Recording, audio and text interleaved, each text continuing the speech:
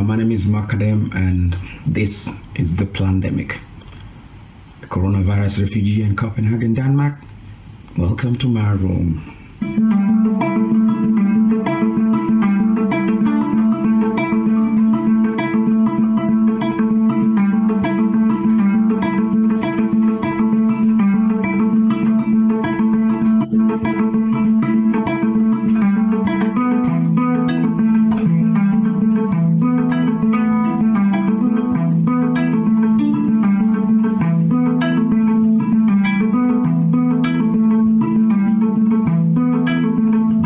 This is the pandemic. You make it look like a pandemic. The whole world got an epidemic.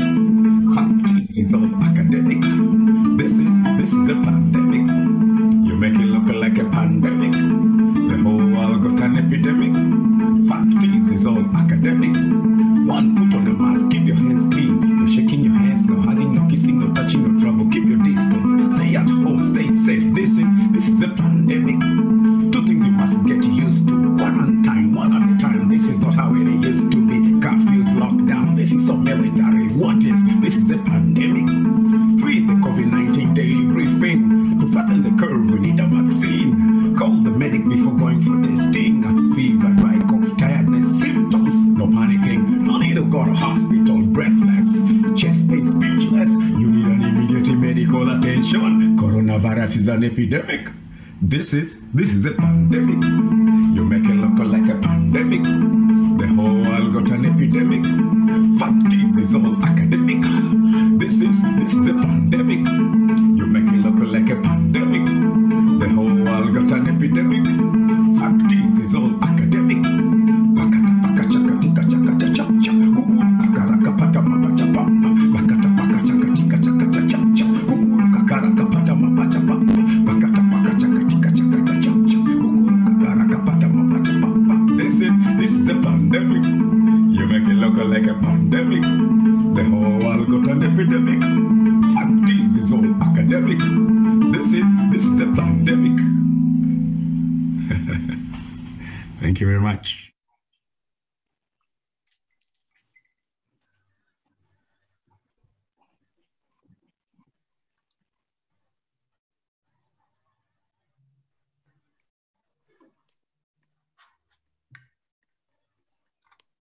So hello and welcome to everyone.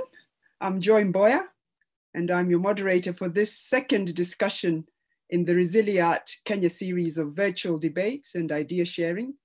This involves stakeholders from the cultural and creative industries. And in this series, we're looking at the resilience and sustainability of the creative economy in the context of COVID-19 pandemic and beyond.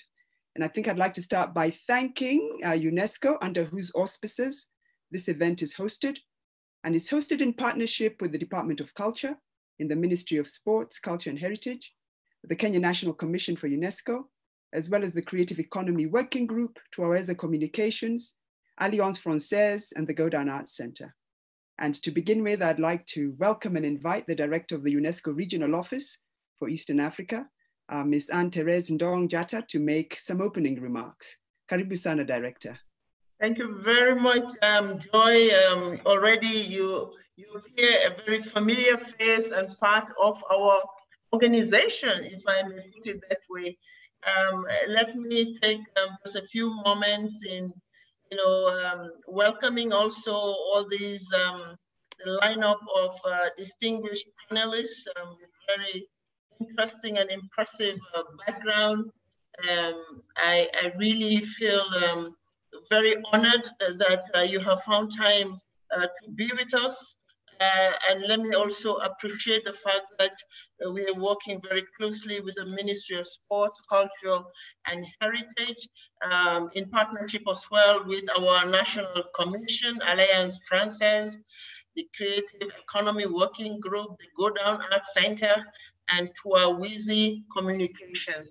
I think this is very timely, as you mentioned, is the second down the line, but last week I had a very lengthy discussion with the minister, well, the CS, as we call it here, and lots of concerns were raised. And I believe these webinars should go beyond just discussion platforms.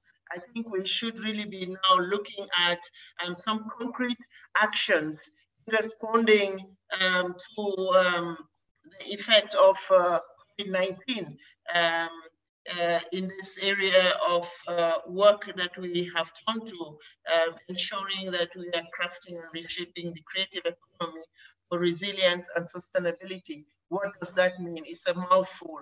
And this is precisely what the minister said to me. He said, Anne, what can we do? Because we cannot really just talk about it. We should really also be able to ensure that whatever action, whatever is being mobilized in support of other sectors, yes, it's a health crisis, but it has impacted on all the other subsectors. And if there is an appeal, what portion of it would come to the creative industries, cultural, entity, as it were. And so I went away reflecting on what could really be my response.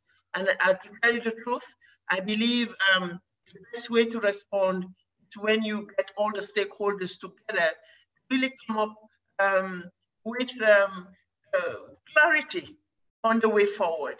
At one point, I even said to Judy, who is, really very passionate about the creative industries, look here, how can we respond so that even when we organize using technology, you have the same fees being collected. Let me give an example of the area of, it's also cultural, the religious groups have discovered that most of them who would organize their religious events would collect from those who are attending physically, but they continue doing it using their webinars. So how creative can we be so that we can also have online concerts for which we would advertise, and people who really are very passionate about creative industries would also have a way of contributing. This is possible, whether it's a donate button or whether it is through the registration. Just look at the opening. It just really helped to lift my spirit, because I've been at webinars all morning, and just listening to that, for me, I would rather just have allowed more of that than this discussion that's going to take place. So I really would challenge you all, especially Joy, let us really be creative. I want some concrete proposals on some activities that we can engage in, for which there would be some returns. I'm also looking forward to proposals that could help us to engage with some of the partners and say to them, these are the needs. We cannot just empathize with the industry without really bringing the right type of responses, going from the discussions we had the last time. So let me just quickly say to all of you, it is indeed an honor, because I thought I should open by telling you that the CS is expecting something concrete from this webinar today. So don't just talk about your problems, give us your solutions. This is the second, as has been mentioned, and I hope the discussions from the lineup of panelists would help us to move to another level where we would be able to concretely show how we are contributing to this sector during this period of COVID-19. During the first ResiliArt Kenya debate, issues and challenges that the creative industries in Kenya were faced with were discussed, including economic effects, disruption, etc., etc. In today's ResiliArt discussion, the issue of democratizing the digital space will be addressed to ensure that creatives can leverage the digital space and utilize and exploit this valuable resource. The discussion will explore the role of various stakeholders, including the state and the private sector, in supporting and stimulating the creative sector in a context where inequalities accentuated by the crisis have weakened the cultural enterprise. as we all focus on resilience and sustainable recovery of the creative sector from the ravages of the pandemic, UNESCO is committed to contributing to the protection of the diverse, sustainable, and dynamic cultural ecosystems in our new reality. Through ResiliArt discussions that highlight the needs of the sector and other related initiatives and frameworks, mechanisms can be developed to help the creative communities overcome the negative impacts of the crisis. And so on behalf of UNESCO, I take this opportunity once again to appreciate all of you that would be contributing to the conversation. As I said at the opening, let us not stay with just questions on democratizing the digital space. That would be more of talk. Let us really come with something concrete that you can really put before us and which we could also use in engaging our partners that also need what you produce to keep alive. Not only food we need. Like I said the last time, you are the soul. Unless you really begin to focus on your role in ensuring that people are able to navigate their challenges through the time they spend being part of your work, enduring the challenges of the day through the production, we would really not be able to have a happy society. If there's anything about happiness, it's not the food, it's not the money, it's also the entertainment, it's also the kind of creativity that you bring to the conversation that makes life worth living. So I want to again thank you very much. Let it be fruitful deliberations, but let it be one that would be underpinned by actions. So that the next time we meet, we're talking about events. Let's plan for shows and for which we can collect and we can get donation to really serve those who are not so able to be part of some of the proposals that you're coming up with. Thank you very much. And I will listen through so that I will continue to learn more and appreciate the wisdom that you bring to this conversation. Thank you, Joy. Like I said, you are part of us now, okay? Your face is now so familiar that I consider you one of my staff. Thank you. Thank you. Thank you very much indeed, Madam Anne Therese Ndong-Jatta, the Director of UNESCO Regional Office in Eastern Africa. And thank you, I think, for reminding us, of course, that one of the things that we hope can come out of discussions like this are concrete actions and way forward. And indeed, I think that that is the aim of this particular discussion. You mentioned enjoying the music of Macadam, and I'd like to thank Macadam, who is holed up in Denmark as we speak. And that is a piece that he wrote while he's sitting in whichever space he is in Copenhagen. And to also thank Michael Soy, who I think we know a great visualizer of what is going on in the social space, and his visualizing of the pandemic is both provoking us, I think, to think, but also entertaining and amusing us simultaneously. So thank you to both of those artists. Now, before I introduce the panelists, our wonderful distinguished panelists, I just want to remind those who may be joining us for the first time that at the last ResiliArt session, we had a panel discussion with artists who were drawn from music, from visual arts, from film, with experts in IP law, with individuals involved in resource mobilization and cultural policy. And in these discussions, I think some of the things that came up that bear on this question of resilience of the creative economy at this time included the question of a lack of financial reserves by enterprises and businesses in the creative economy, challenges of the structure of the creative economy itself, the question of the digital divide. As we now know, many of us are falling back to the online space to connect and to be able to do a number of different things, challenges of long-term planning and so on. And so we identified these as features of resilience moving forward. And we decided that it would be a good idea to discuss the question of the digital divide, which came up last time, as of course, this is a moment where we're seeing that the digital is completely stepped up. So without further ado, because we also know that an hour and a half is not a very long time, I'd like to introduce our panelists today. It's our pleasure to have, I think, 4 very distinguished Kenyans and very capable Kenyans. I'd like to first introduce Mr. Charles Murito, who is the country manager with Google Kenya. He's the Director of Policy and Government Affairs for Sub-Saharan Africa. And Charles is also very passionate about the arts, about visual arts and performing arts, and creating platforms that spotlight and showcase these particular art forms. I'd also like to introduce Nanjira Sambuli. Nanjira is a researcher, a policy analyst, an advocacy strategist, and she works, of course, in the ICT space, in the digital space. But for those who know Nanjira, they also know that she has dabbled in the arts, in music, and was singing some time ago.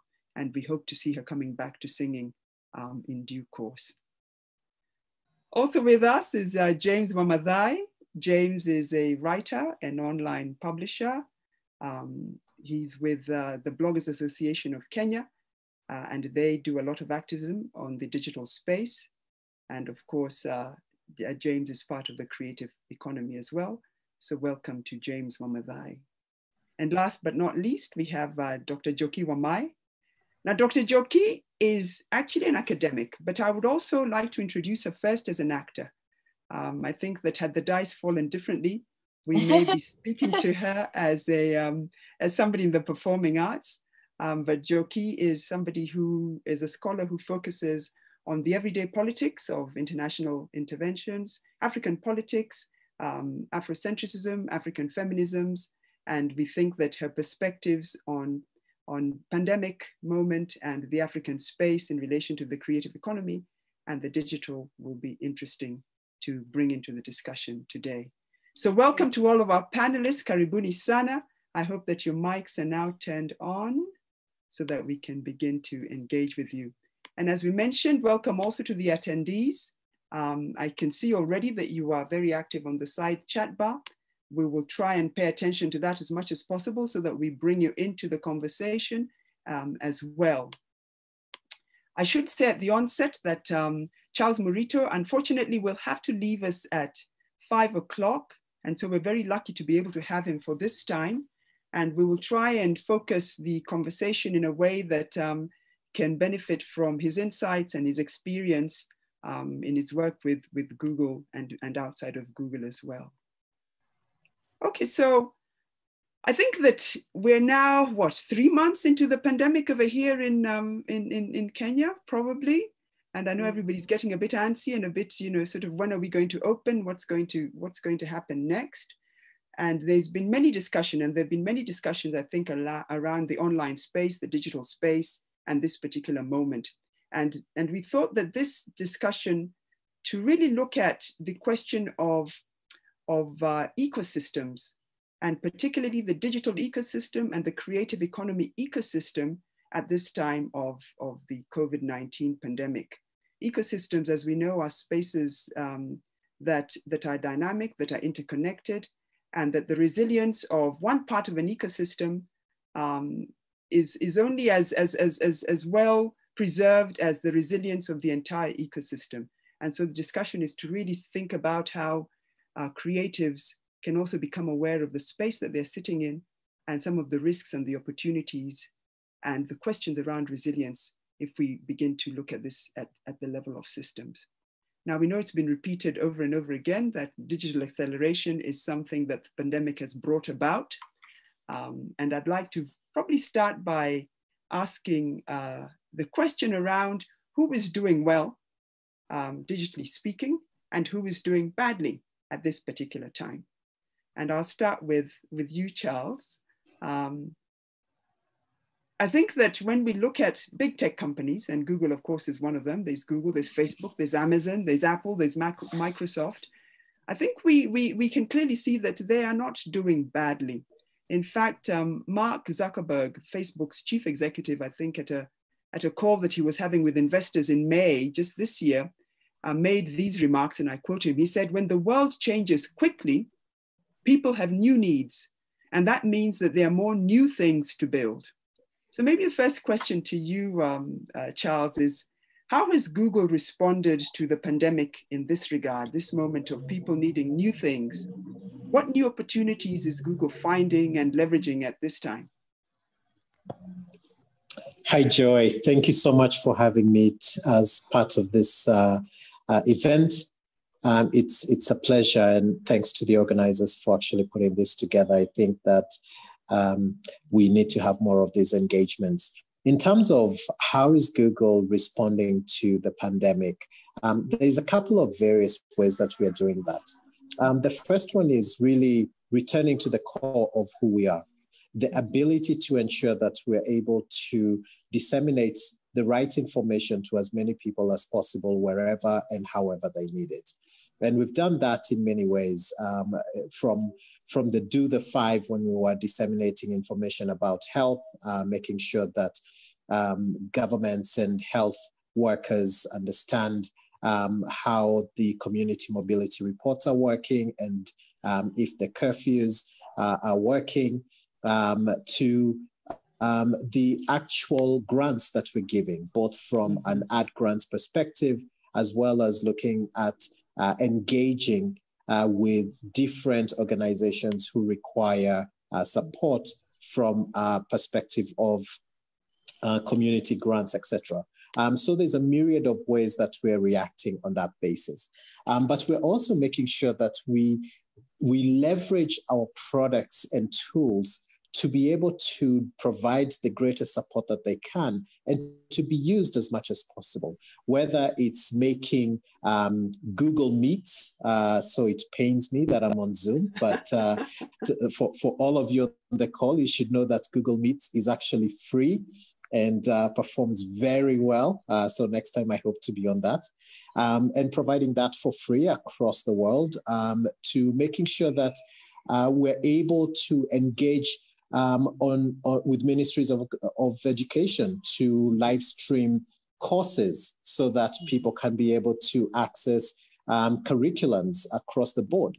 So there's a myriad of things. To be exact, I think we've done something like 100 plus product changes to be able to respond to the COVID initiatives.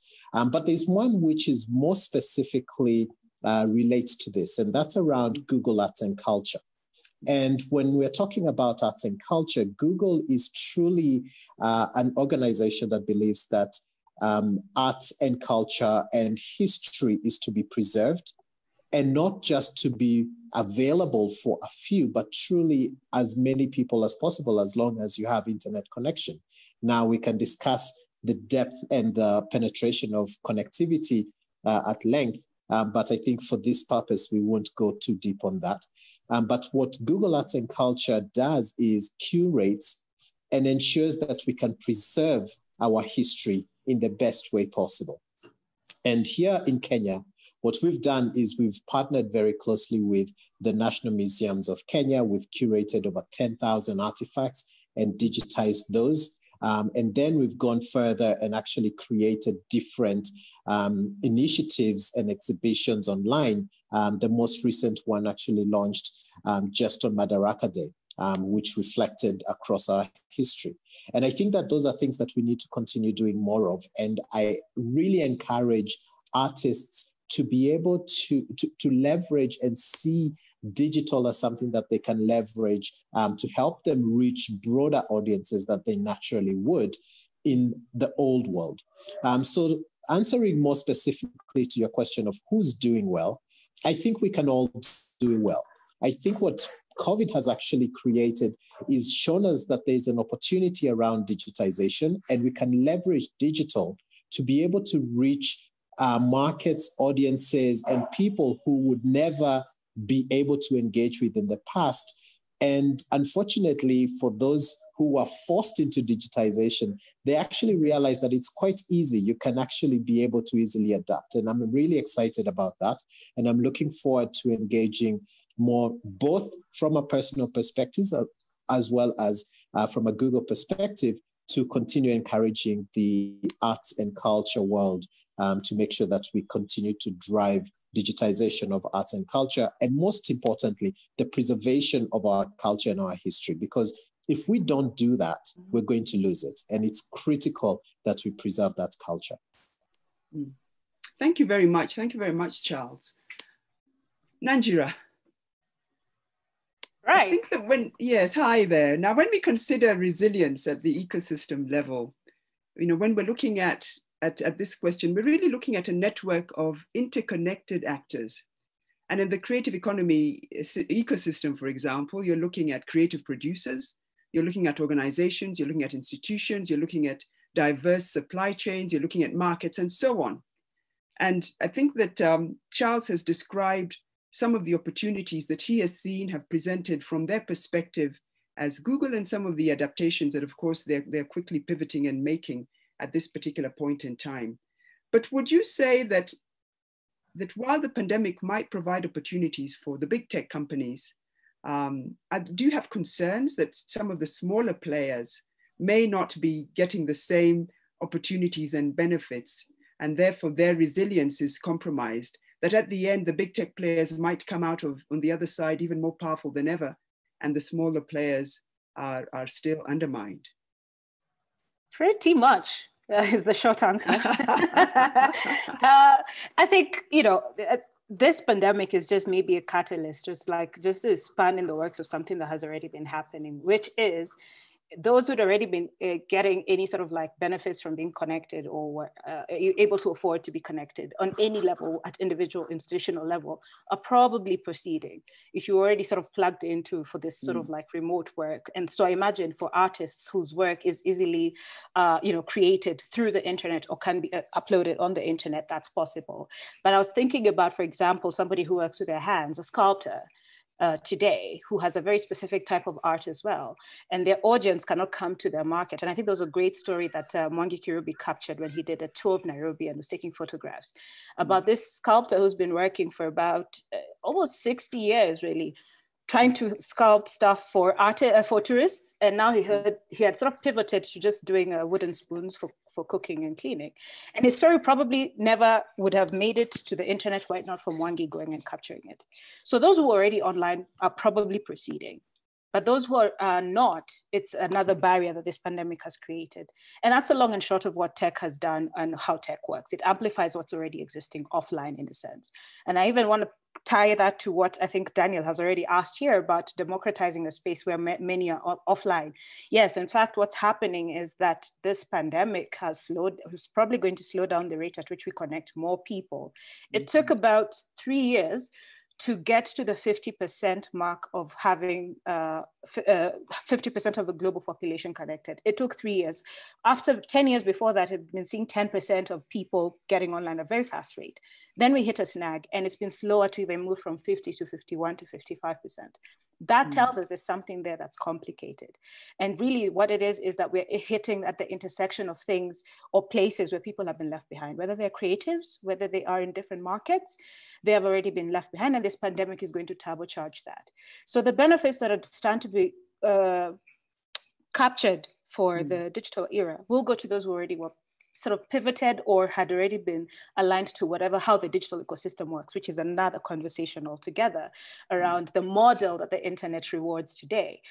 We all know, as we say in Swahili, chema cha jiuza kibaya cha jitembeza. Right now, if you're not tweeting or selling yourself out there, discovery of your work is not lent to just sitting there and putting your art to speak for itself. So that brings another perspective, and that's where to the outlook, most times we're asked to say actionable outcomes and give a rosy picture. So it's anything but, because again, we're going to have, if we're not careful and we're not honest about it, we're going to leave so many people behind, so many opportunities that could be left unsaid and unseen, because the model that works today is very sort of like categorized for a very specific niche that not all of us can get through. No, thank you, Nanjira. Maybe I'll come to you then, Dr. Njoki Wamae, in relation to this question around the inequities that are being accentuated actually by the pandemic more than anything else. I think at the beginning we heard Makadam singing, and I tried to hear what he was saying. He said, this is the pandemic. You make it look like the pandemic, he said. The whole world got an epidemic. Fact is, it's all academic. Now, would you agree with him that the social distancing, the masks, the hand washing could all indeed be academic? Because while, of course, these are necessary measures to take, in the long term, and following on from what Nanjira has just shared, in the long term, is the greater danger that this moment is giving even more power to powerful multinational digital players who, because of this digital acceleration and the digital necessity of the moment, coupled with the existing gaping big digital divide across social groups, across territories, across nations, that really we're further entrenching a question of inequities. And as they continue to entrench themselves, we will homogenize a very rich and diverse African cultural space. So from the Afrocentric Kenyan perspective, what are your thoughts about this? Thank you. Wow, Afrocentric Kenyan perspective. That's deep. I would agree a lot with Nanjira. And I take what Charles is saying. I mean, yes, Google is doing what they have to, but sadly, the internet, as much as Kenya is seen as this Silicon Savannah, or what do you call it? Kenya, whatever, Africa Savannah, or the place where internet, we are quite ahead. Digital technologies will only accelerate those who are already already running. And so, and the challenge with the whole digital, digital space, it's part of a very capitalist global agenda. And so, and so ordinary, I was thinking of Maasai market traders, I think, when Charles was talking. You know, where is Maasai market now? I don't know, the markets are still not ongoing. I used to go there on Saturday or Sunday. What happens to those people? What happens to some Kamba woman or Maasai woman? Is she able to sell her things on the internet?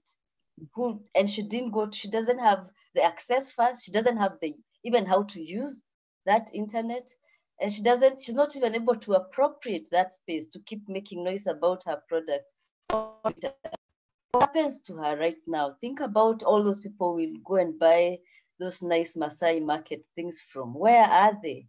What's going on? So we need to be very, as much as I agree that these fintechs and global multinational companies are actually reaping so much in this difficult time for good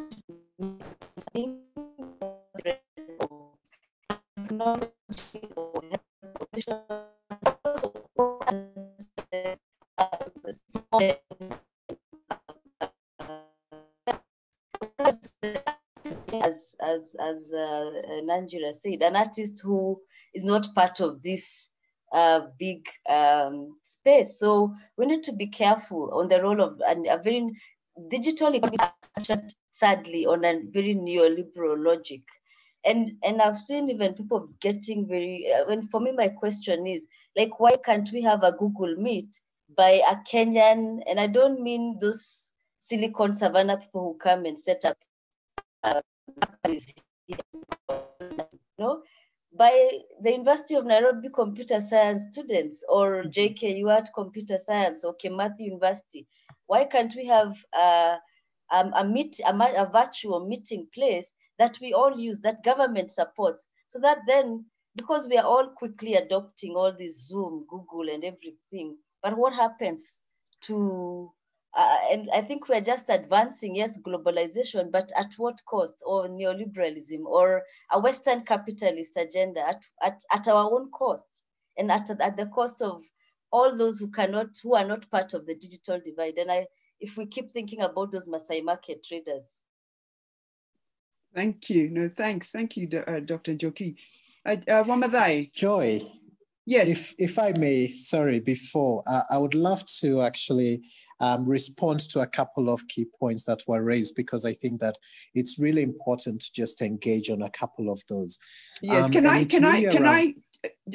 Charles, can I ask you to come to that after James has just made a comment? Absolutely, because in fact, absolutely. Yes, sorry. Yes, no, that's fine, because I was going to come to you to then sort of react to all of this, because I know it speaks a lot to the space that you're sitting in as well. So I was going to ask James, I was going to say that, James, now you're the one on the panel at the moment who is sort of representing a working creative at the moment. You're a blogger, you're an online publisher. And of course, this is just one of the many different endeavors that we're seeing trying to earn a living on the digital space. Now, from where you sit and from what you've heard your co-panelists say, how do you see these challenges and opportunities of the creative economy ecosystem right now in relation to this accelerated digital uptake? How is that affecting you and the network that you sit in, which is bloggers, but also do you have a sense of an impact and an effect on the creative ecosystem more generally? Thank you, Joy. And thank you for the invitation to be part of this panel. I think, what has happened, if you think about it from, a creative's perspective, and if you think about it from an online, content creator perspective, is that we've picked up, a lot of new users. People are going online more now for many reasons. News, they're also buying more online etc because they are home.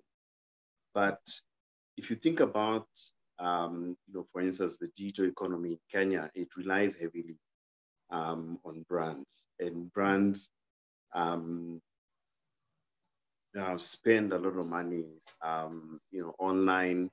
They use online platforms, they use online publishers, they use influencers, podcasters, etc. as a conduit, for their marketing efforts. What has happened, and this is like normal, when there's an economic downturn, when there's an economic downturn, the very first victim is marketing budgets. And what has happened is we've found like a lot of brands, that were working with all of these online content creators. The very first thing when COVID hit, they slashed those budgets. And when I say slashed, I mean 100%. And then what happened is, a lot of people who relied on campaigns, obviously that completely and totally dried out. In terms of survival, obviously, a lot of people have been, have tried other things, including, plugging into, the Google Ads network, that is able to provide publishers a platform to make money based, obviously on their traffic. But if you think about, money that you can live with, you need to be, at a certain scale, especially if you take into account, people who are creating, content on YouTube, the money you may make, or rather you can make on online in Kenya on YouTube is very low. People who have, certain advantages are people who have, text websites, like myself, and those ones, obviously those ones have been able to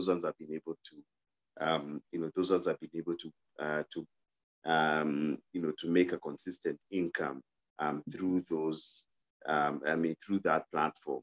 There's also other ways. There's a lot of COVID money around content creation, and this is like across the board, or online content creators. So Google had a call out for media, so media platforms. So and the media platforms that could receive this funding, online publishers like myself. Also, there are other initiatives, Baraza Lab, a media-centric organization also had, a funding opportunity for journalists, but on all platforms, and they were able to give grants, to videographers, vloggers who create content online, bloggers, etc. But if you think about it from from a top level perspective, the smaller online content creators, their sources of income are very, very, they're very, they're very, very small. And, and the funding opportunities, if you think about it, they do not, they do not cover them. I feel here, obviously, with all these, new eyes, that have come in because, they're looking for new content, they're looking for new things online. I think there's, I think there's a way for, funders that operate in this space, or, companies to be able to step in to try and assist them survive. Because at the end of the day, content creators, obviously there's that passion. You do this because you care, but then, at the end of the day, you kind of need to, obviously pay your bills. And I think it is important, as an online content creator, for your basic needs to be sorted, and then, and then now, you can survive, however long this thing is going to be, to sort of like live another day, live to create content.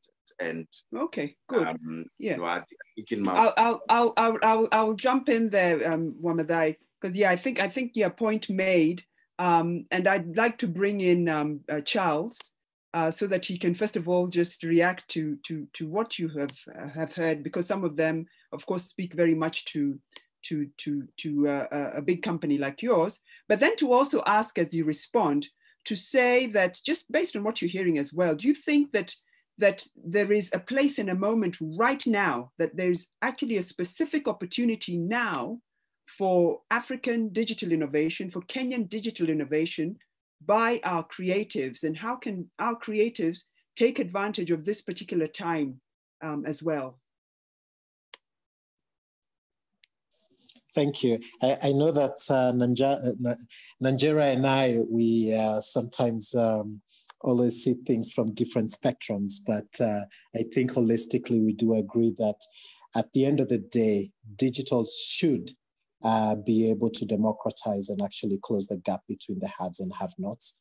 That hasn't always been the case, and I think that it's more imperative now than ever to actually focus on that particular piece. I will acknowledge the fact that there is a clear challenge, especially I'll give a quick example. When you take private schools, they have continued with education without a beat, and some of the public schools actually have not had any form of continuation of learning. And those are some of the things that, for instance, we've leveraged YouTube to try and disseminate that information. And in addition to that, we're working closely with governments. As you do know, a sister company, Loon, which is a Google sister company, has deployed the connectivity across Kenya, and hopefully should actually be up and running soon. And we do have other organizations such as C-Squared, which are deploying fiber.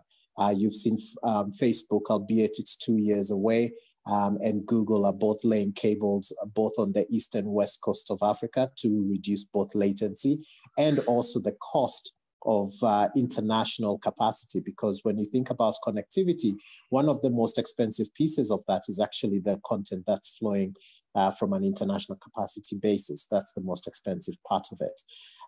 But I did want to specifically touch on opportunities for small scale traders. And because when I think about it, for me, I'm passionate about that because that's where everything is going to be made or broken. It's really about the small mom and pop shops, the traders in Maasai Market, etc. And this is where I'm going to actually call upon the people on this and also call upon Ms. Ndong Jata as she's engaging with the CS to really think about the policies that government puts in place in terms of driving a more thriving ecosystem. And I love the fact that, Joe, you're talking about ecosystem because it really is about ecosystem. And I'll give you a simple example. Within the last 8 weeks or so, there's been somewhere between 3 and 4 new tax bills that have been targeted to the digital economy, right? I really want to emphasize that point. And part of that is withholding taxes. The other part is turnover tax, VAT, and also VAT on income that is done on marketplaces. And to Dr. Njoki's point around Maasai Market traders, I actually don't think it's a bad thing that Maasai Market is closed. And I'll pause there so that, it sinks in. I know it may be controversial. But what I think is that we need to stop thinking small. We are in a global economy. We are in a global marketplace. Kenya should not be your marketplace. And when you create products, they should not be for the Kenyan market. I challenge all Kenyans and young people, and I see Nanjira smiling hard, probably wanting to challenge me. But I know that it's controversial to state this. But a small t-shirt company, a small arts and craft creator should start off saying, I am going to create products that are going to sell globally. And the reason I say that is that when Google started with 2 23-year-old kids, let's call them that because that's what they were back then, they set out to organize the world's information and make it universally accessible and useful. They were in California, which is one of the largest economies in the world. It's larger than the Kenyan economy. They could have very easily said, let's organize California's information and make it useful in California. And they would make a very handsome living, right? And so we need to challenge our youth to really set out the ambition so large that it actually takes multiple lifetimes to achieve. That's what my mother always used to challenge me. She used to tell me, set your ambition so high and so big that you cannot achieve it in this one single lifetime. And the reason I say that is what we should be doing is getting more young people to create global marketplaces so that those traders in Maasai Market can be able to access the global market and sell their wares everywhere around the world. Like what Alibaba has done, what Amazon is doing. Why can't we create global marketplaces from here? And okay, that actually reaches...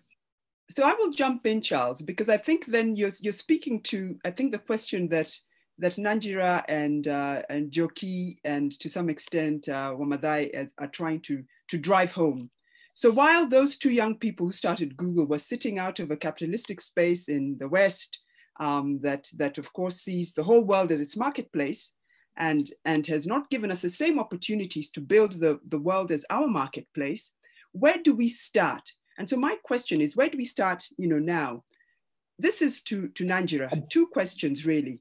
One is that, and you've seen Dan Onyango sort of talk about democratizing the digital space, and then you've also seen on the sidebar that perhaps we're just talking to ourselves. How do we talk to the people on the ground? So my question to Nanjira is this: the internet is clearly becoming an essential service, and you are in the space of advocacy.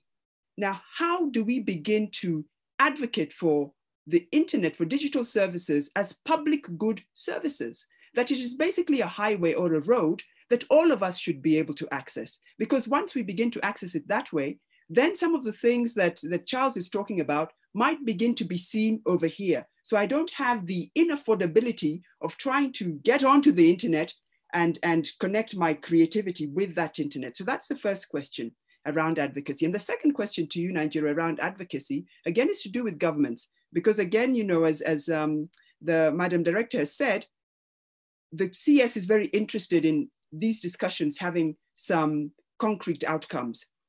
Government is the one that really can drive the environment in which we grow through policy, through legislation.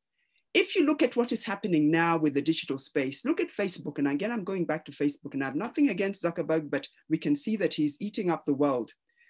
Zuckerberg is now embarked on laying 23,000 miles of undersea fiber optic around Africa to link into Africa. What is the policy?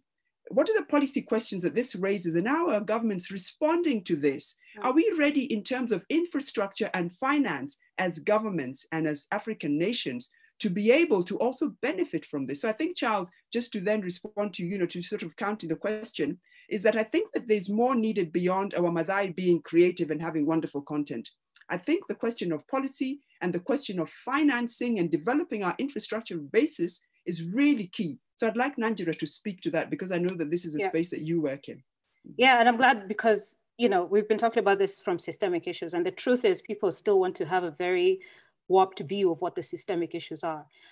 Charles, it's not just about talent, and it's a truism. Opportunities are just not there, and the system, the global system, is wired to keep that person in that small place.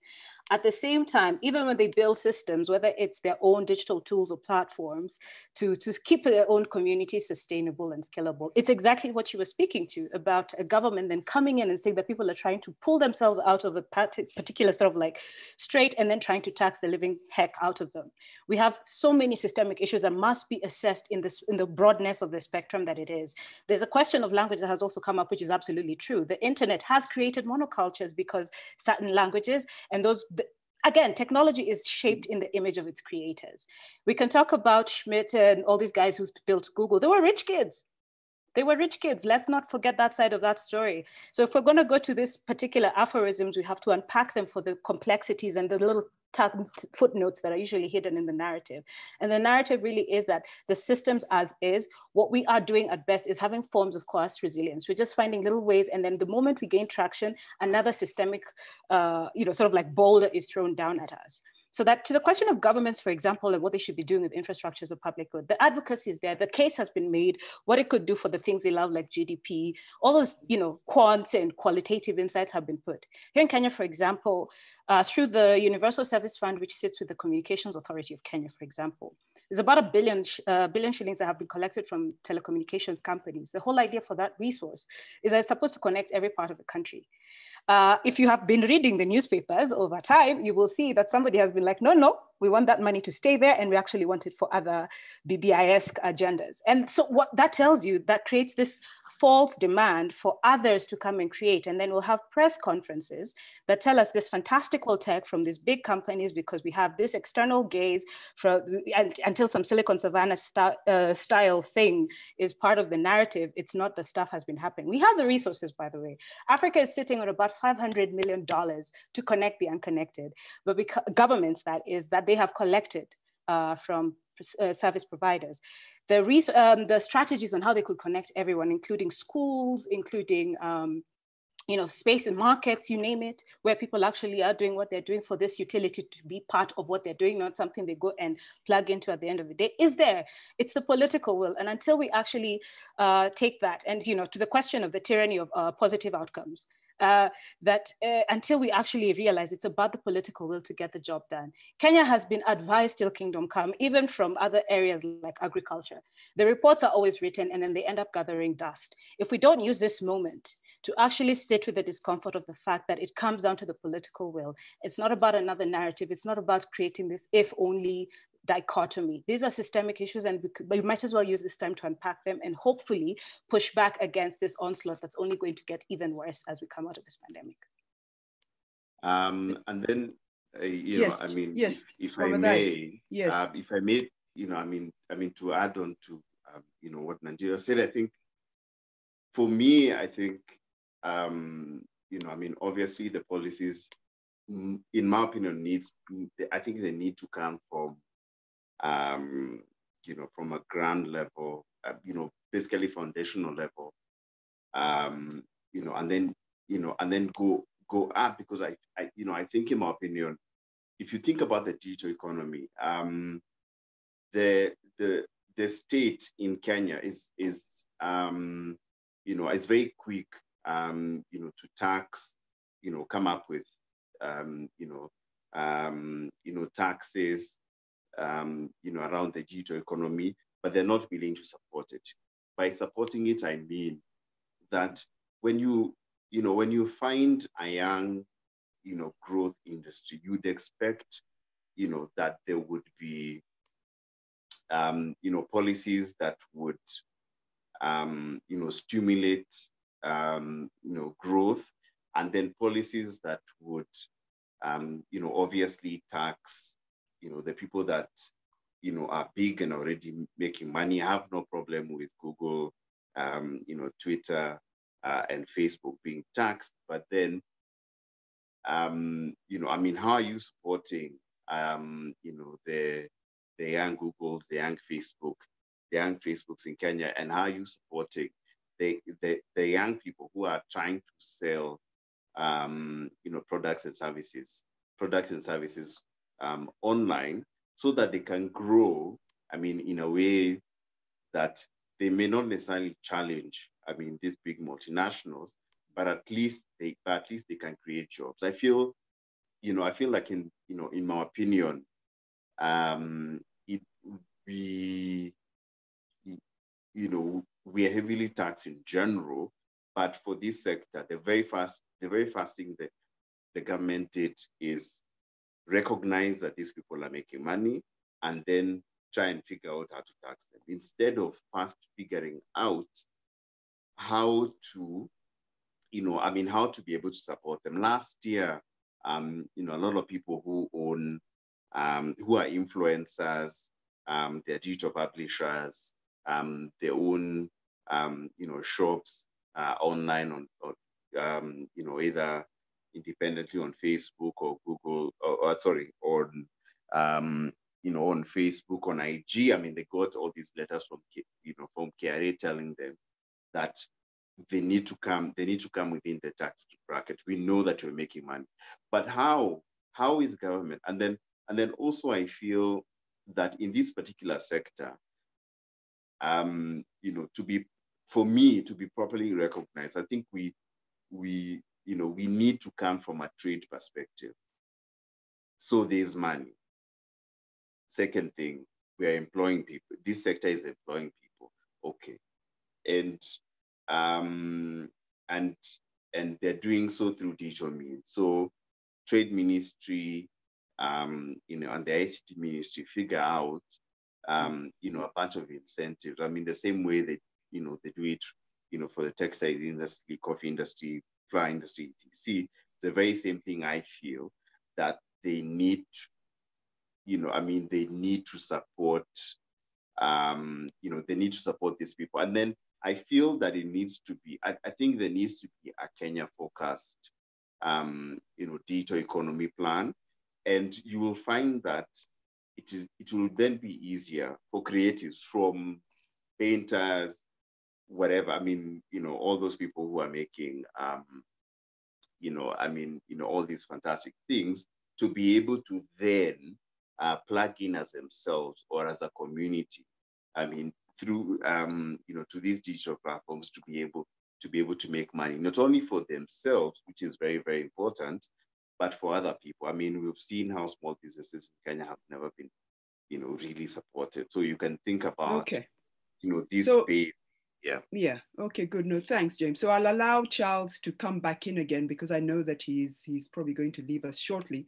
And Charles, so apart from responding to some of that, I'd then just ask then, this systemic question and these multinational giants that are now so embedded, do you see any chance or any hope for that young African innovator to be able to get anywhere with alternatives to the infrastructure that has already been laid down, alternatives to all of those various digital software that have become sort of our drug, our everyday drug today? Or has the ship sailed for us, or is there an opportunity for us at all? I wouldn't say that the ship has sailed, but I think we need to be realistic about how the internet works. Mm-hmm. The internet is really about, it really is about the network effect. That is it, plainly put. I'll give you an example. And I know you'll smile at this. Google Meets is a much more superior product than Zoom, yet we're on Zoom today. The reality is, right, the reason that Zoom is actually catching so much fire is that a lot of people are actually on this particular product, right? Or if you take so many other tools that have come before this, right? For instance, if you take WhatsApp versus some of the other elements, the reality is that once the network effect hits, it actually catches on like fire. And for you, and this now goes back to simple human psychology, is that the changing cost, right, is too high for people to change. As human beings, we're lazy. As soon as you get into something, you adopt it, and that's where you want to stick. Mm-hmm. So I think that what we have to do is make sure that we look at things that actually work for Africans. And I think that there's a lot of products that we can create that really work and focus on Africans themselves, right? And work holistically. And then beyond that, to what I was alluding to in terms of a global marketplace, look at psyches that are similar to Africans, right? And Latin America is very similar. Parts of Asia are very similar. Things that thrive there will thrive here. So how can we also be able to tap into some of those things? And then we can evolve whether we want to get into Europe or the US or some of the other elements of the Western world. And that's fine. So I do think that there's definitely an opportunity for us to create products and services that will reach the global marketplace and reach that. Now, to the point of Nigeria spoke about the wealth piece of the founders of Google and some of these other things. Yes, I absolutely acknowledge that, right? Which goes to your point and also to Nigeria's point about ecosystem, about the right policies being put in place around the right education from K1, right, all the way up. How much are we teaching computer science, right? And not teaching computer science just as something that is so removed, right? But how do we embed it into everything that we do? How do we embed it into furniture making? How do we embed it into farming, right? How do we make it a system of life? Because when I think about technology, technology actually doesn't really matter to me that much, as long as it's not supporting real problems, solving for real problems in our communities, then it doesn't matter, right? And I want to give an example of Learning Lions in Turkana, right? I don't know if you guys know about Learning Lions in Turkana, but for me, that always excites me because it's in Lodwar, and these guys take young people around 20 or slightly post 20, but basically high school graduates, and it helps them understand how they can make money on the digital ecosystem. And then the power of that is that they're not coming to Nairobi, they're not going to Mombasa or going to Kisumu, some of the larger cities around the country. Mm-hmm. They're making money, and through M-Pesa, through PayPal and the likes, they're making money right there in Lodwar, which then builds, talking of ecosystems, a large ecosystem of consumers, right? Because when that young person has money in their pocket, they want to buy soda like any other kid in Nairobi. They want to buy shoes and clothing, etc. What that means is that there'll be a soda shop that opens. There'll be a clothing shop that opens. And then I really want to touch on the point of arts, because I believe that, we should also touch on the arts piece, is also say that there's a comment that came about, it's not always about making money. I agree that it's not always about making money. Over the last 6 years, I've worked closely with Kenyan artists, right? Providing a platform for them to actually make money. And since COVID hit, I had stopped doing my platform, but I have gotten a myriad of Kenyan artists asking me, can I help them reach buyers of art? So yes, it may not be about always making money, but let's be realistic. This is an art form, and your art form is the way that you make your living. And we have to be able to say that, you know, at the end of the day, you have to put food on the table. And let's figure out what is that balance whereby you don't sell your soul, but you also earn a living. Because if you do not earn a living, then how will you put food on the table, right? And that's something that I've worked with over 100 different artists over the last couple of years, really helping them provide that platform, including Michael Soy, right? So I think that we need to think about how do we leverage technology to reach consumers, leverage technology when you don't want to sell, but provide that technology so that your art is appreciated beyond.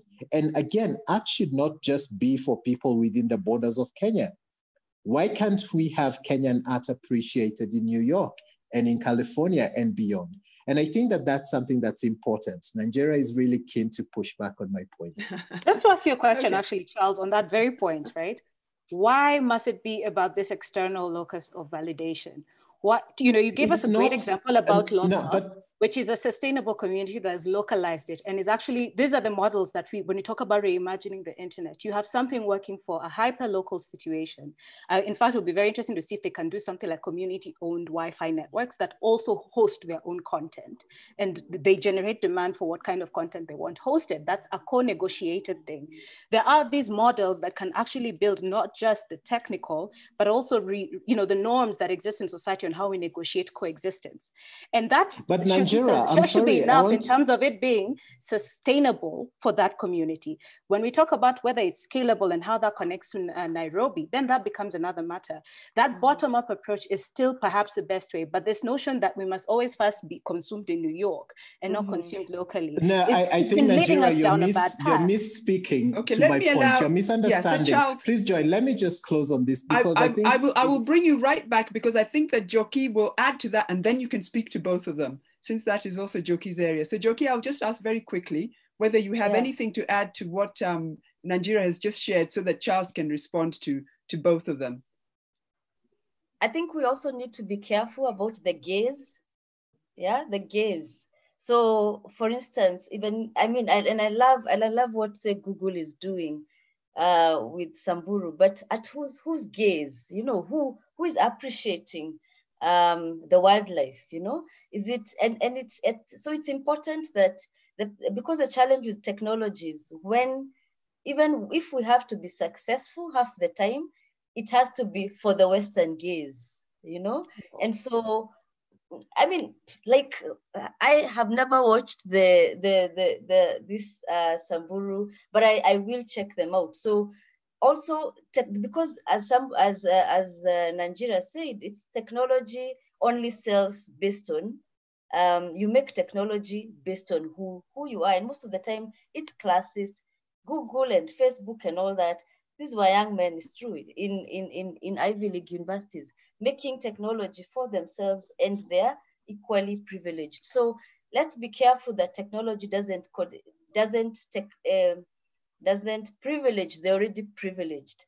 And also maybe going back to the question you asked Joy about, so what can we do? I think the African Union just needs to put its house together at the African Union level and also at the national level. Because if the African Union decided, now we have after the African Free Trade Area, because part of that trade area there should be a technology policy. Everybody is now coming to Africa and coming from California, starting a technology with a bunch of Africans and calling it African, you know, and there are so many. So and then these people are not taxed, and it's good to see those. So we need to start having that discussion on a proper technology policy. What is an African technology? You know, is it somebody who came from Silicon Valley, set up shop in Nairobi, employed a bunch of computer science people and calls it African? You know, what is African? And yes, I understand we may not have So also, how does people like Google support, like we have JKUAT, what do you call it? PAUSTI. We have a whole Pan-African University of Science and Technology. I don't know where they're doing computer science. So they're trying to build these centers of excellence around Africa. So invest in, for instance, the Pan-African University where they're doing computer science. So they're at par with these people at Silicon Valley and Stanford, and we can develop our own technologies. Africa, we have, is it more than 1 billion people? If we locked that market, the way China did, this Alibaba, when Jack Ma started Alibaba, there's no Amazon to compete. There was no Jumuiya to compete. So how do we start our own technologies and have an African Union voice that locks and says, look, we are supporting our African technologies. We are this number of people, African artists, markets, and all that, so that we can actually appreciate our power of numbers and also our expertise. You find also Africans are the ones in these Stanford universities, and yet they are not recognized. I was reading now in this Black Lives Matter, somebody talking about working, I think, in these Facebook Googles as an African, and the discrimination, that goes on sometimes, whether it's subtle or microaggressions. So we need to be cognizant of this. And for me, I take back to the African Union and also the national government. They need to put policy in place. It's been too long, especially here in Kenya. We are seen as this center or hub of technology. We need to put our act together. Okay, so Charles, we'll bring you back in. And I think I've liked some of the things that I've heard, but what I'm hearing is that the idea of resilience, because again, remember that this is the heart of these conversations, is that the pandemic has knocked a blow. And we're sort of saying, are we going to be able to survive this and absorb this? And one of the things that is very clear around this time is the digital. And so we're talking about a resilient African digital space or digital interaction, technological developments. Can you speak to that even as you respond to them? Yes, let me start with the resilience. And I think that's a fantastic point. And Joy, thanks for pulling us back to the mission of this call. Let's be honest, when you're talking about resilience, there's less money in Kenya than there is in other countries. And this is why I want people, both Nigeria and Dr. Njoki, to understand that I am not saying that we start off without solving our problems and just pandering to the West. I said, let's solve our problems. Let's be authentic to what we want to do. But there's no problem with us making money from the West. The West has been making money from Africa for the longest time. Let's do the same, right? And when we look at Kenya, Kenya is less than $100 billion GDP, right? It's not even a tenth of the California GDP, right? We need to start understanding and being candid with ourselves in terms of where the opportunity is. And we will not be able to pour milk into someone else's cup when our cup is empty. So what I'm saying is, let's build ourselves, right? Let's not sell our souls, but let's be authentic. And there's no problem if someone in the West appreciates art the way I appreciate it right here in Nairobi. There's nothing wrong with that, right? When you take a show like Friends, Friends wasn't made for Kenya, but they made money out of Kenya because they made comedy that translated beyond the California borders, right? So why can't we create art that we love, that is authentic? Earlier on, I mentioned about curating and making sure that we sustain our culture and our history, right? Let's talk about colonialism, and let's make sure that that history doesn't get lost. But if someone can appreciate that history from beyond, there's nothing wrong with that. And the resilience piece of it is saying that if we cannot be able to sell at Maasai Market, but I can leverage an online platform so that I can be able to ship a particular sculpture or art piece to New York, leveraging DHL or FedEx or UPS or whatever, and send it out in two days or 3 days, I don't think that there's a problem with that. And I think that when we're talking about resilience, resilience is making sure that we're authentic, that we can make a living, right? Because at the end of the day, what we're talking about is, if sticking to Dr. Njoki's point of the Maasai market trader, she needs food on her table. Mm-hmm. How do we ensure that she gets food on her table if she cannot walk down to Maasai market on a Tuesday and sell? If no one is coming to Maasai market that particular day, but someone can be able to click when they're in Kileleshwa or in Mombasa or in New York or London, it does not matter to that mother of three who's selling that sculpture in Maasai market. And I think Njoki and Nanjira, I saw a comment saying we're speaking to ourselves. It's very easy for us to push back and say, let's not go global. But for that person who's hungry, they don't care where that money comes from. And talking about resilience, that's how we should be humble enough to say that for the person who is in need, let's find a way of building an ecosystem that helps them thrive. And when people have food on their table, they can think about the other things on the Maslow's hierarchy. But at the end of the day, we need to be able to support them on that. All right, let me bring James in. But James, let me bring you in. Let me bring you in this way, because the reason why we're having this discussion is because the creative economy intersects very much with the digital space. In fact, it is an aspect of the digital economies. Yes. Is there another piece in this conversation which I'd like to ask you now as a creative on this space who is working on the online space in particular? Yeah. This is a space which we know, and you know, I'm of another generation who is trying to understand this space, but we know that it's a space where new things come up all the time. New frameworks, new tools, new paradigms, new techniques, new opportunities for monetizing, for engaging, for being visible. Do you think that the creative economy, that practitioners, actors in the creative economy are keeping up with what is happening in this space in order to best leverage the space?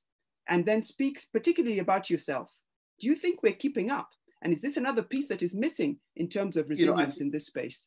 Yeah, I think for creatives, I think that there are two classes of creatives. To answer your question, so there are two classes. There are people who are digital first, and so for them, this space is, as in it's,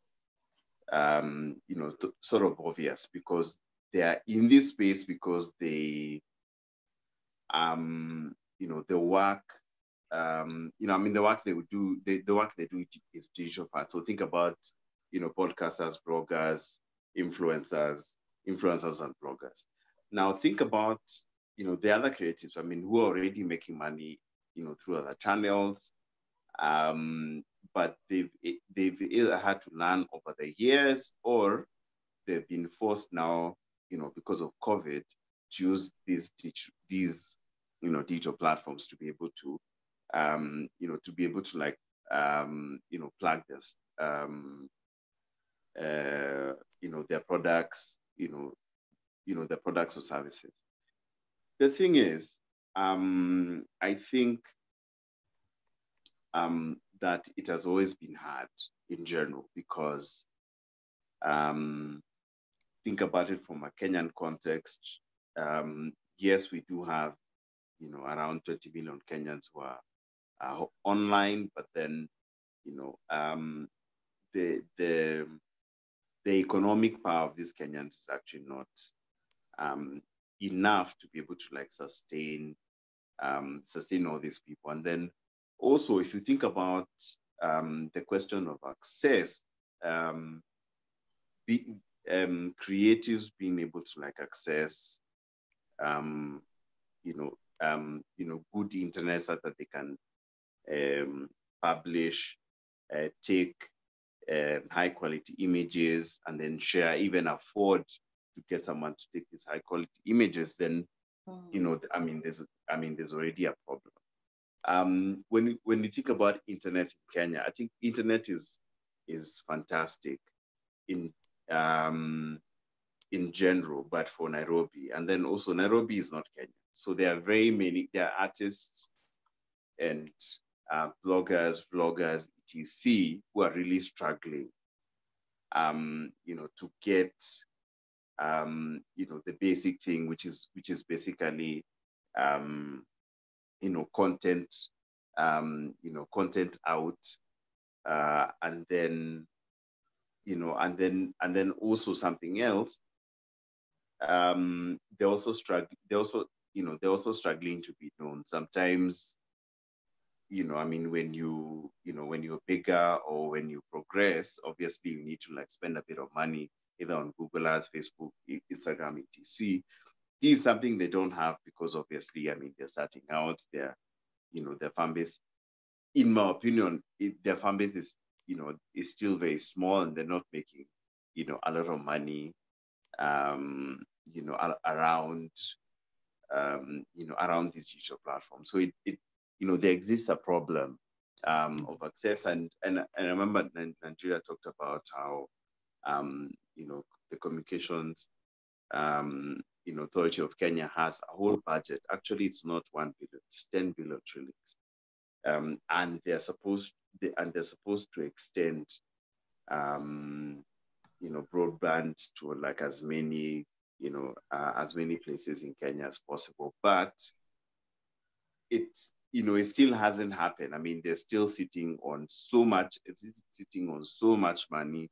On the other side, Safaricom is expensive. Airtel is expensive. Telcom is expensive. So for me, I think it's a whole problem of,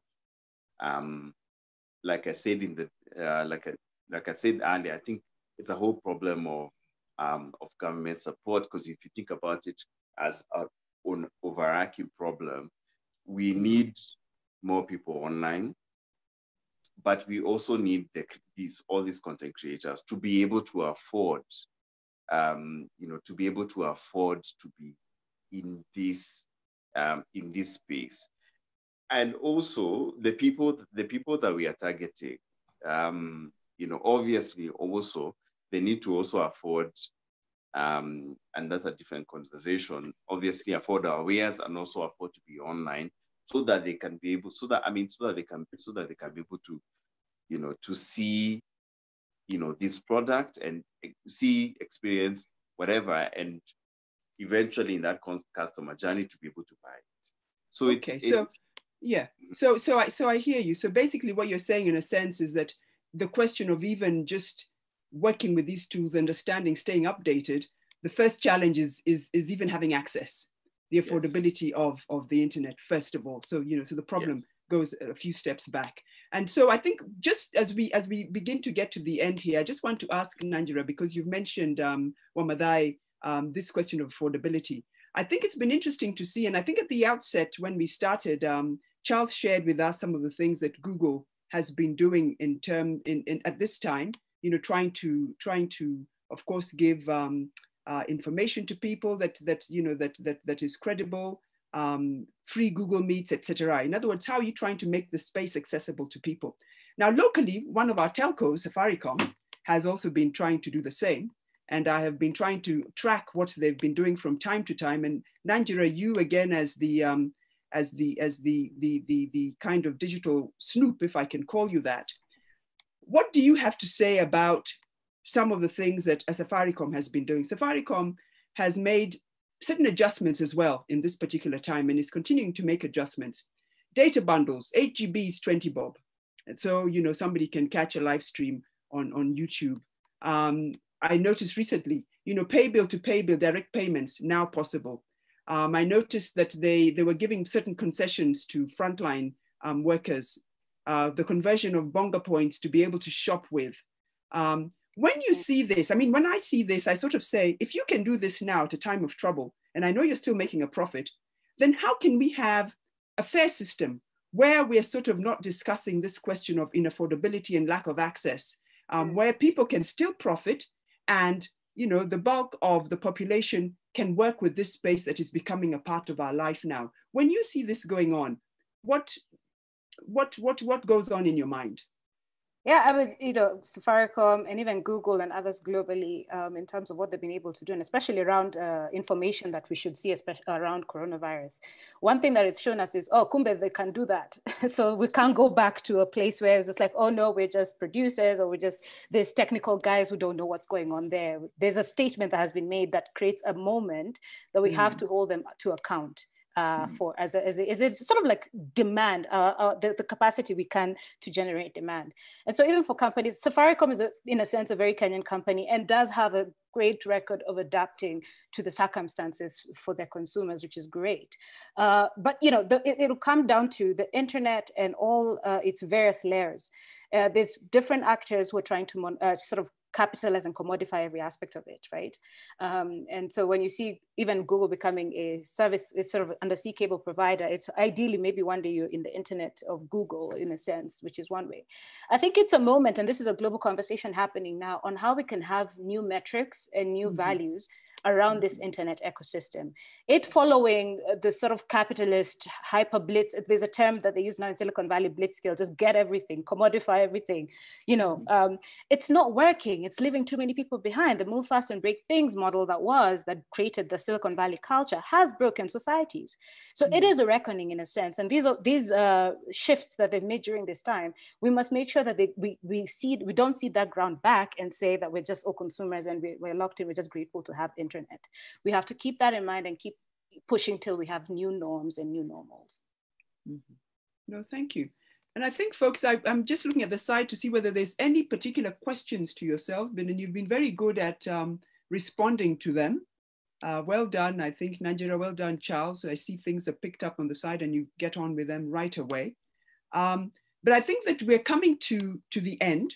And I'd just like to, because of course, this is a big discussion, but the whole point of it for the creative economy is to understand that the conversations that we started last week, which were conversations around the impacts at the very individual level.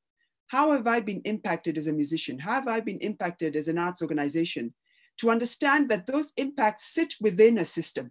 And that system, as we've been trying to discover and discuss today, also has its inequities. And that if we're going to be discussing resilience at the level of the individual organization or the individual practitioner or artist, we really must be aware and to discuss and enter those discussions around resilience at the ecosystem level as well. So I hope that we are seeing that, we're seeing that benefit. So the conversation has not been, very directly, how do I get some money? I am not, I'm not performing now. The clubs are closed, but to sort of look at the long view, which was part of the conversation that also, part of a point that was brought up in the conversation last time, which is that there's immediate effects now and things that we must do now.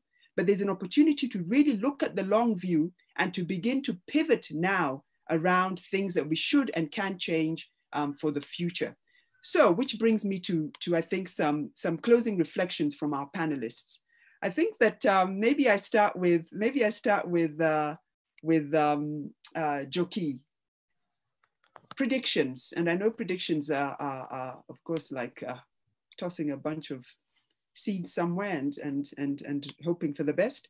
But what do you predict will emerge in the socio-political sort of post-COVID environment for Kenya, based on your professional area, that could impact the creative economy? So I know that, of course, the creative economy is not your area of professional study, but if you're looking at the wider socio-political space and these discussions that we've just had around the digital ecosystem as well, what do you see and what kind of predictions do you see for the creative economy that we should be aware of?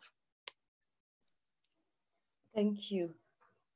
I think one thing we've all seen is the value of the creatives and the creative economy. And it was interesting at the beginning of COVID for people to see on social media, many people saying, you see, actually, we don't need these politicians. All we need is the doctors and the trainers or, artists. So I think this pandemic has shown us the value of the artists, the value of that creative economy, which was always put as an add-on to especially in Kenya, where I think we're hyper-political. you know, politics take center stage and everything else. Even artists are there to entertain. So I think we need to carry that with us, the value of the arts, and not just for entertainment, but also for archiving, you know. So at this time, our artists are the ones archiving, like you can see Soy's painting of what's going on or what Macadam was singing about. And it's important that, Charles, I hope you're going to archive this also within Google as we continue creating our own local archives. So archiving. So I think artists read the times, and it's important at that time. And we've seen even political and social and times of difficult social strife. So that for me has been a big thing. And also the second thing is agency. Our agency at a very local level. We are always, and it's in all sectors, whether it's the economy, we've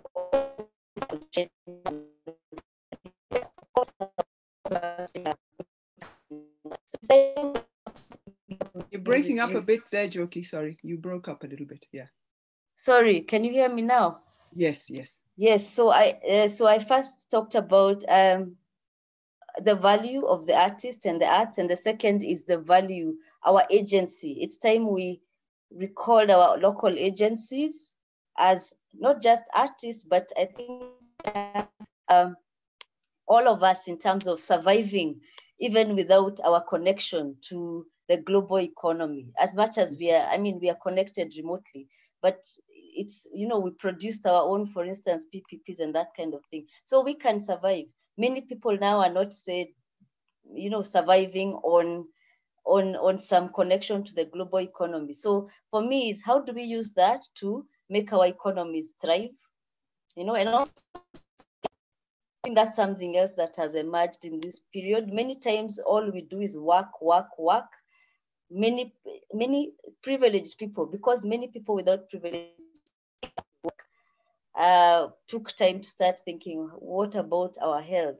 So those are the three things I think we need to take forward post-COVID. Thank you. Thank you very much. And I think you point out very clearly for the sector that its value in terms of its engagement and connection with a wider socio-political ecosystem has now been proven, and that we really must leverage that. We really must leverage that. I'll come to Momadai. So what is your own prediction around how the Kenyan digital space might emerge post-COVID and the creative economy in relation to this digital space, negative and positive? Maybe some things won't change now that we know we don't have access. True. I mean, I think, the digital space has, has always been an enabler. But it's an enabler in a way, if you think about the multinational platforms that most of us employ. For instance, if let's say today the money that someone will make from Google Ads on your website, on your website or on YouTube is way less than in Nairobi than say someone who creates the same content and videos in for instance the US, and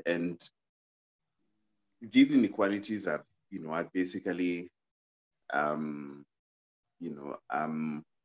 enabled by these companies, because they feel that on a certain occasion, this is what we feel, this is what we feel that you're worth.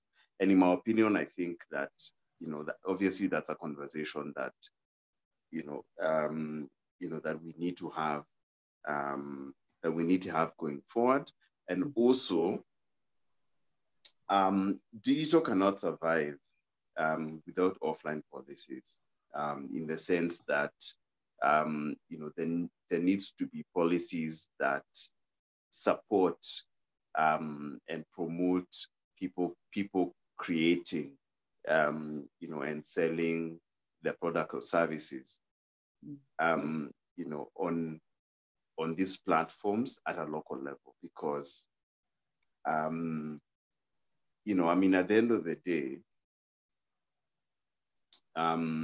you need, you need, you know, to put like a certain input and be able to, you know, make, you know, a certain level of money, but also at the end of the day, you need to be supported in a way that you can earn, you know, a very good living, you know, a living that can support yourself and others. And then also you need to, you know, be in a, be in a space, you know, that you can act as a mentor and, you know, promote other people. So there needs to be a lot of policies. I mean, obviously not all these digital taxes, you know, that you know, the government is formulating and trying to like go after all these people. But I think there needs to be like a way, you know, to push these, you know, to push these people up so that they can be able to not only make you know, make money from, you know, let's say where they are, but also be able you know, to have the capacity based on their revenue to push, you know, all these goods and services everywhere. I mean, including, you know, the States, all these markets. Okay. All right. Great. Thank you. Charles, thank you for staying with us actually until the very end. So I guess it's exactly I had to. Yeah, no, wonderful. Exactly the same question, your own predictions around what the Kenyan digital space will look like, and in relation to the creative economy as well, after this moment, negative and or positive. I think it's going to be positive. Personally, I'm an eternal optimist. I think predictions, I wouldn't predict, I'll just say sort of what I think is just going to continue, which is the fact that digital is here to stay. This cat is out of the bag. We're not pushing it back. It's done, right? So we just need to figure out how to embrace it and find a way of building the ecosystem. And so in terms of just my closing thoughts, I just wanted to close with 3 thoughts. The first one is that as a creative ecosystem, we need to organize. We need to find a way that actually we rally together and I wouldn't say unionize, but really organize in a manner that our interests as creatives are taken care of, and that it's not 1,000 drops. You're actually talking about the bucket full, right? It's more meaningful instead of just a drop. And so the element of organizing, I think, is going to be really critical. The second piece, which is now related post-organizing, is lobbying. We need to be able to lobby. And you can't be able to be taken seriously if you haven't organized, right? So that has to be, those 2 things, I see them going hand in hand. So you organize fast, lobby, and ensure that we're creating an ecosystem that is taken seriously, because the creative industry is one to reckon with, right? For many factors. 1, cultural, 2, economic, right? And we cannot negate any of those 2 and the value of those 2 elements. So we need to be able to lobby and get the right resources in terms of policies, right? So that we can actually have a proper, I know you've been working hard on a museum, right? Why don't we have an amazing modern art and cultural arts museum in Kenya, if not 2 or 10, right? But that will only come if we can be able to have the right policies in place, the right ecosystem that is robust, that makes money. I know some people don't want to hear this piece of money, but you cannot be able to do that if you don't have money. Things cost money. At the end of the day, someone has to pay for it, right? And then last but not least is embrace technology, right? And the piece around embracing technology, I'll go back to the point of saying, let's be ambitious, let's be bold. Let's not be shy about what we can accomplish. And let's not feel that if someone in New York or California loves my Michael Soy painting, that I'm selling out. No, I want it to be loved. And I want Muragori's art to be loved. And I want, Masharia's pictures to be reputed as they are by Oprah, and she loves it, right? Why can't our artists be global artists? I'm not saying that they don't appreciate the Kenyan ecosystem, but why is it that we don't want that? I don't think that it's binary. I think we can live in both worlds. We're a global world. So I just really want to summarize and say, those are my 3 takeaways. Let's organize, let's lobby, i.e. build the ecosystem, the right policies. Dr. Njoki, your point around digital on Aficta, it is there. It's protocol 3. When it comes to Aficta, there's going to be a digital protocol, right? And they're going to be discussing it later on this year, right? So you should be able to even put your thoughts and feedback as that is coming together in AU, right? Because these things are there. And then last but not least, let's embrace tech. And with tech, we make the world a small place, right? And we can be able to enjoy the fruits of a globalized economy. Thank you so much. And really, thank you so much, Joy, for everything and for leading the conversation. Thank you. Well said. Thank you. And Nanjira, we give you the last word here. So again, the same question around your sense, your sense of the after. As with all things Kenyans, we have such amazing ebbs and flows that there's no way you can predict. There's no logarithm, no faranga of your computer to figure this thing out. And it's actually on that note that I want to make my final reflection. I think one thing that's already happening now that's really showing that we are onto something, in Tunjoki's point about rehabilitation, is actually this conversation on Kenyan creatives deserve better. I think that has been really encouraging to see, and it's seeing how it's also going to systematize the new normal. It's not just the coerced resilience that we just take whatever crumbs that come, because creativity is at the heart of it, and is what is also going to make this tech viable and sustainable. So it's not just even about the creatives embracing tech, but the tech, creating demand for tech to respect that creativity is its lifeline, because that's a last vestige. Artificial intelligence and all these other emerging technologies are trying to figure out how to commodify what you do very well. There's actually, you should check out this cool, interesting work where a machine learning system was taught to write sonnets, but still couldn't do the work of an artist. So the artist is still the soul of this world today. So you might be told, you might be bitten down the path, you're always the last ones to be considered, you're always the last ones to be heard, even in policy, whereas the lifeline and the soul, and nurturing that and healing that through narrative conversations like Kenyan creators deserve better is a starting point. And I think it's really going to help the soul of the nation to start rehabilitating itself. So keep doing what you're doing. It's not always about pushing. You've done enough. Rest, as Njoki was saying, we salute you. We owe you a lot of gratitude. Thank you so much for everything that you do and you'll continue to do. Thank you. And I think on behalf of the ResiliArt team as well, to now thank all of the attendees, and in particular to join me in thanking our wonderful, wonderful panelists. I think that you all gave this discussion a good go for an hour and a half that we had with it. So thank you very much to Nanjira Sambuli. Thank you to Charles Murito. Thank you to James Omadhai. And thank you to Dr. Njoki Wamae. These conversations are anticipated to continue, from 1 month to the next. And so we hope that the third one will be coming in a month's time, but that announcement will be made in due course. So thank you all for participating, for engaging along the side and speaking to the panelists and speaking to each other. And I'd like to ask the panelists to stay online a little bit longer as we gently ask everybody to leave the party so that they can then just do a debrief. But thank you all very much indeed.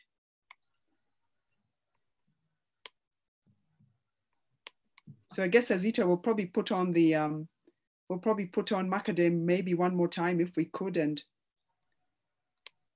allow our attendees to leave.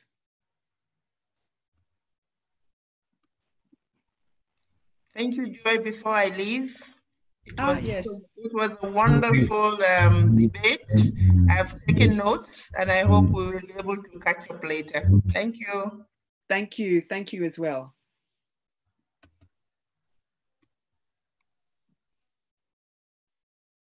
This